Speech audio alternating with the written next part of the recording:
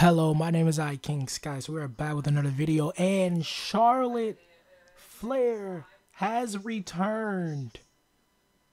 Charlotte Flair has returned, and I think there's going to be an upcoming heel turn coming. I'm sorry, I think there's a heel turn coming. Charlotte as a face.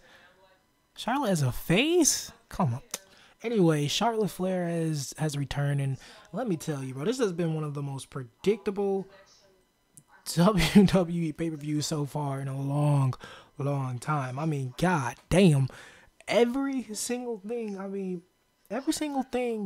that I've put into like every single prediction has came right. And I realize I'm acting like a dick right now, but Jesus Christ, because I should have, that's what I should have did, was post a video so I would have evidence. But I wrote my predictions down, and bro, it's exactly on point. The only thing I did miss was the Hurt Business versus New Day.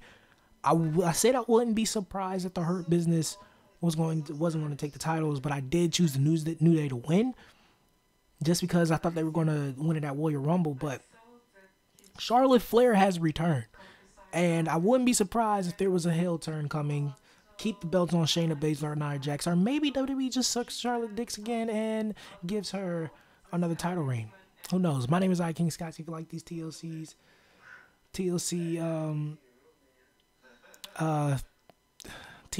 things, I don't know, bro. TLC highlights and reviews, like and subscribe, and thanks for watching.